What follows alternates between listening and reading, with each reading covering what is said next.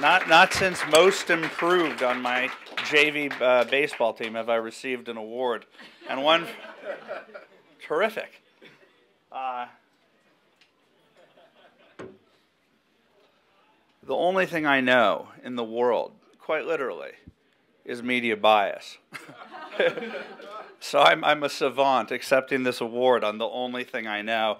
I want to, for the new media people out there, I want to get it on record. I heart Mark Morano. You have no idea. What we endeavor to do, we whistleblowers and troublemakers out here in the new media who venture forth to attack the mainstream media for its bankruptcy, is to show that neutral media that shows neutrality towards Al-Qaeda and towards terrorists, they actually aren't neutral when it comes to putting a mirror up to who these people are and shining a light on the corruption that is the mainstream media. I got involved in this racket quite accidentally, and I'm kind of a polite, not a polite person, but I'm kind of a gregarious, lighthearted person, and I like laughing. I like going out and having cocktails with people. I like going out to dinner with people. And so in what I started to do, I started to go out and have cocktails with the people in the media. And because I was involved in news aggregation, these people wanted to become my friend. I'm like, this is kind of interesting. It's an awkward dance. I'm like, sure. I want to convert these people to not to conservatism. They'll eventually get there if they get to see the facts. I want to hold these people accountable to the standards that they offer at the J School. That is objective journalism. That's what they say, that they go in there and they take their ideology and they leave it at the coat check. Well, that's in fact not true. And as long as these people have symposia in which they discuss everything from Craigslist to ruining their business, but they will not bring up the media bias thing. They go after Bernie Goldberg when he dares to tell the truth about what went on in the newsroom. Isn't it interesting that these people want to protect whistleblowers unless it's a whistleblower against their racket? And their hatred towards anyone that would dare challenge them, they start going to the DSM thing. They start calling you crazy. This person's crazy. Any person that could possibly think that the mainstream media is biased must be criminally insane. When you meet these people, like I do, and you continue to go out and have cocktails with them, maybe you are criminally insane. They're not nice people. They hold people that disagree with them in absolute contempt, and this entire new media creation is flummoxing them because average citizens are starting to do the job that they're supposed to do. If they were doing the job they were supposed to do, people would be getting into knit crafting, Warcraft, like those user-friendly games. Homemakers are now the journalists because they want to raise their country. They want to raise their children in the country that they were, born into, but they realize that they can't because the firewall for truth and accuracy and justice is the mainstream media. After years of going out to cocktails with these people and telling them, you got to change your ways, and watching the beginnings of new media from the Drudge Report through Instapundit, all of these websites, if you distill down all of the success stories of the early new media and Rush Limbaugh and Sean Hannity, all they are is media criticism. All they do is take the source material and prove to you day in and day out that these people are lying to you. And what's happening now is it's reached a critical mass. There's no turning back. There's no turning back on the revelation that this bed of media accuracy and neutrality, it's over. It's crumbled right in front of us. And what has happened in our country over the last year is pretty amazing. It's not just the exposure of Barack Obama being a political radical, which was obvious to anyone who paid attention during the campaign to the alternative media, but what has happened, and I almost feel sorry for the left. I'm not kidding. I almost feel sorry for them because their entire political philosophy is crumbling right now because of exposure of what Mark Morano has done on ClimateGate. That is one of the primary pillars of their moral superiority, is their fundamental belief in global warming. And so and their fundamental belief that science, to prove that the science was wrong and to show that their religion was false is devastating to these people. And to prove that their moral righteousness in their place as the fourth estate in our society, it's been devastating to them that we expose them, that they act in bad faith, and they act in bad faith against the American people. And so we finally had enough of it. I'm going to just show you what I had to deal with today. Kate Zernicki of the New York Times, are you in the room? Are you in the room? You're despicable. You're a despicable human being. You're the New York Times. What is your headline here? You came to CPAC to get your prey, and here's your prey, Jason Matera from Hot Air and also from Young America's Foundation. This is the headline: CPAC speaker bashes Obama, comma, in racial tones. How can conservatives win the youth vote that overwhelmingly went for Barack Obama in 2008? At the Conservative Political Action Conference, apparently, some are betting on using racial stereotypes. It goes into a story that does not express that he used a racial stereotype. It is just built upon a bed of lies. It says that he went into a Chris Rock voice. She's the one that correlated his voice to Chris Rock. He happens to be from Brooklyn. He was using his voice. But this is what these creeps do. I'm sick of having cocktails with them. I'm now at war with them. No more cocktails.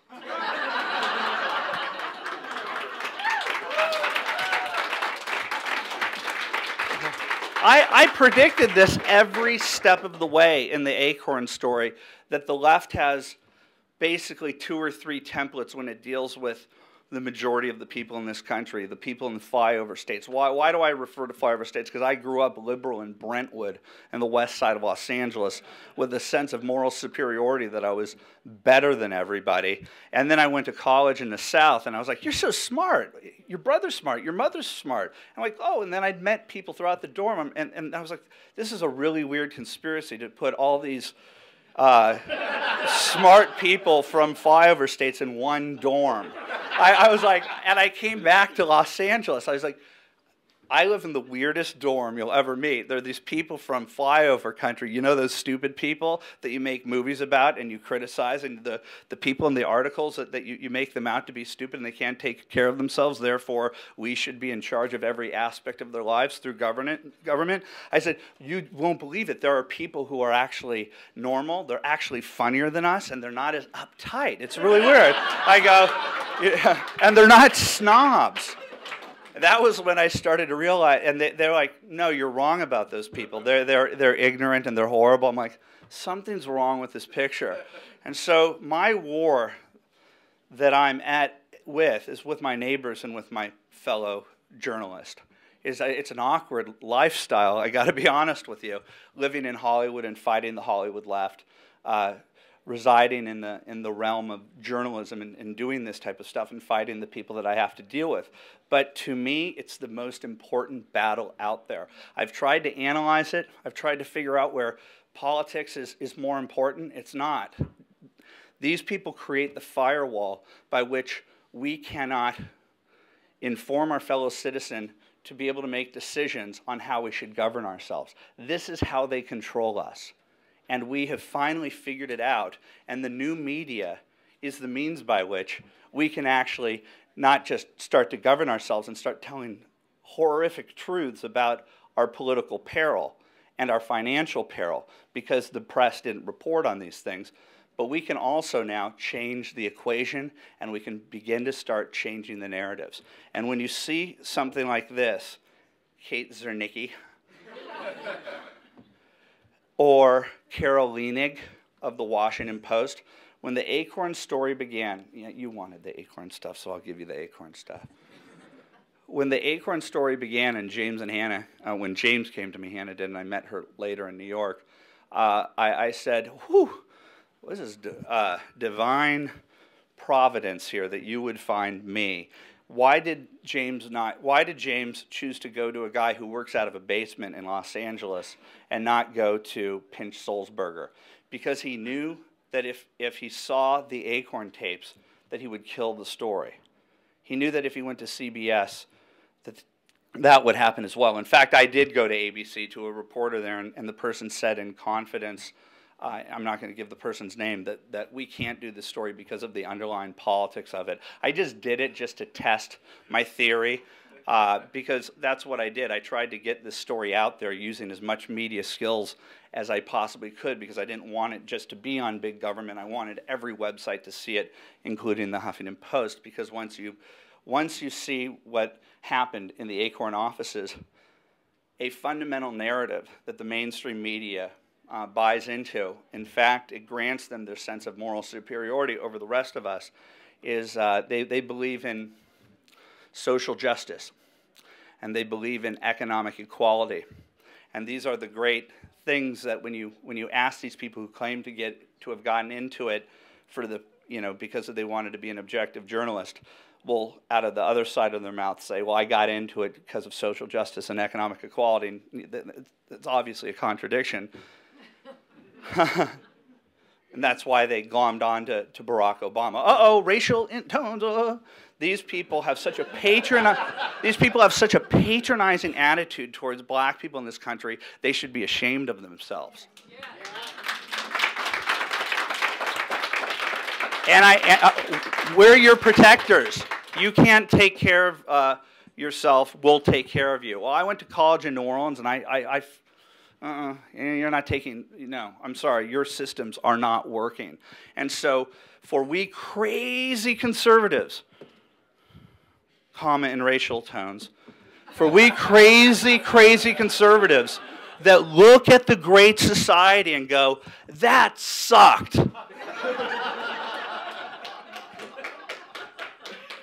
On those Acorn tapes, when I saw the first one, I thought, that's tremendously weird. That's the weirdest thing I've ever seen in my entire life. Do you see that, James? Did you see those two people didn't bat an eye when you said you wanted to create an underage prostitution ring? Underage. But James is an artist. He admitted he's an artist. He's not a real journalist. Oh, then it's not real. Then what happened on those tapes didn't happen. He's an activist. Ooh, then we shouldn't pay attention to what's on those tapes. They're still not looking at what we put out there, the full transcripts and full audio. And I've said to Media Matters, I've said to John Podesta, who investigated us in the form of a lawsuit, I've said I'll sit there and I'll watch the entire videos with you, and we'll have a Q&A with the American people afterwards. They will not do it because they cannot be held to account for the fact that they didn't cover it after it happened. They acknowledged it happened, and then they walked away. They acknowledged it existed because we crafted a strategy to force them to say it existed. And then the New York Times says, okay, we admitted that it existed. We're going to create systems in the future to make sure that these stories don't, that we'll pay attention to them. There was no one looking into what do these tapes mean. These two ladies in the first Baltimore one didn't bat an eye when they said 14-year-old girls, when they said that they were going to bring them over the border illegally and put them into houses. They said, let me bring in my tax specialist. And have you ever gotten so excited that you go like this? Like, you're like, oh my gosh, love at first sight. They were so excited to meet this young street entrepreneurs that they were like, oh, you've got to meet these people. They're fantastic.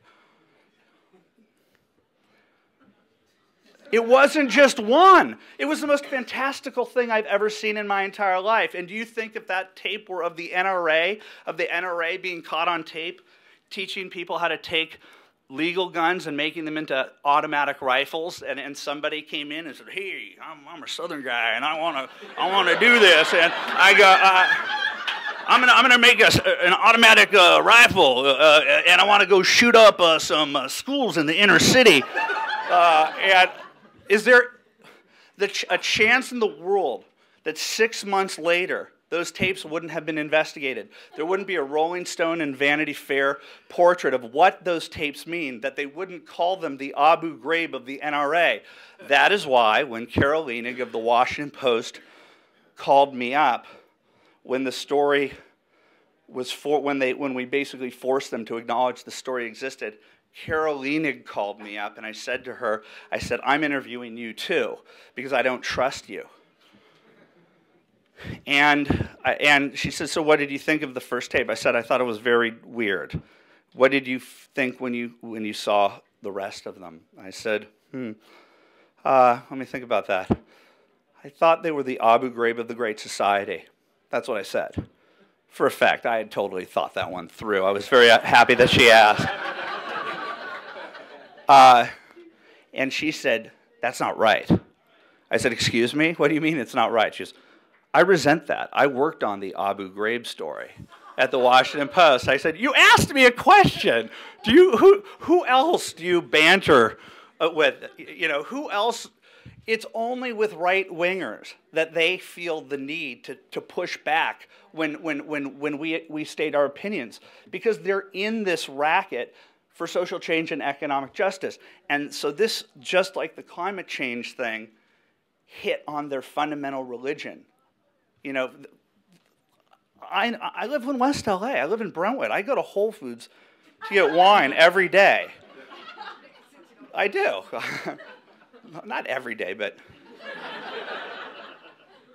I know these people. The two things that they hold on to more than anything is environmentalism has filled their void for their secularism, and their moral superiority on race issues. And that's why I was a liberal growing up. And when I saw what a crap system they created, I said, I want nothing to do with this. I don't care if my neighbors and my own family members poo-poo me or say that I'm, Satan, which they do. Oh, wait, this is disgusting. This is disgusting what's on these tapes. They were systemic. In all of the videos, in all of the cities, we were truthful. We said, look, there's one guy by the name of Felix Harris in the Los Angeles Acorn office who, in the very public foyer sort of, in the main area of the Acorn office in Los Angeles, I think James was getting a little bit cocky here, and he said, "Hi, I'm prostitution ring. Let's create it now." Like I think he was too aggressive, perhaps, because the guy's like almost startled and said, "I can basically just help you fill out forms." He didn't kick him out. He didn't call the police. Those were two things that Acorn's Bertha Lewis over and over and over and over told the media. They got kicked out of dozens of offices, and the police were called. The media kept buying that lie. The media even invited Bertha Lewis to the National Press Club, and they introduced her, Jonathan Salant, who was the former president of the National Press Club, and he of Bloomberg, basically treated her like she was a dignitary from, a sacrosanct social justice organization. It was just unbelievable. I'm thinking, this lady has made the press look so stupid because every step of the way that we put a new video out there, she's gone out there and offered up a lie that the next video disproved. And they invite her to speak at the National Press Club. Hannah and James were asked to answer for what they did at the press club, and Hannah and James said, "We'd like for Andrew to go to the National Press Club," and they said, "Sorry, he can't go." That's because they knew that I would make the National Press Club the speech, the talk, a referendum. And I'd say, I'm willing to take questions from any one of you in the room, and I'm going to be completely honest with you, but you need to be honest with me, and they won't. And their racket is imploding at the exact same time that ClimateGate happened. And their concept in the Messiah in Obama, that's crumbling. They'll never be able to recreate that type of comical, overwhelming, larger than life. Bush is the worst thing that's ever happened to the earth, and this is the best thing that's ever happened to the earth. What an amazing coincidence. Why don't we? He'll solve everything. And even they are noticing the jarring juxtaposition. So we, at the forefront of new media who are out there fighting this battle, are fighting the journalists, because the second you knock down that wall, you don't understand. It's the promised land. It will be the United States of America again. So come on in. The water is warm. Start filming these people. When you're being interviewed by a journalist, film them back. Use it. And use Retracto, the correction alpaca, at Big Journalism, because he will get your retractions, because these people are being held to account for the first time ever. Thank you very much.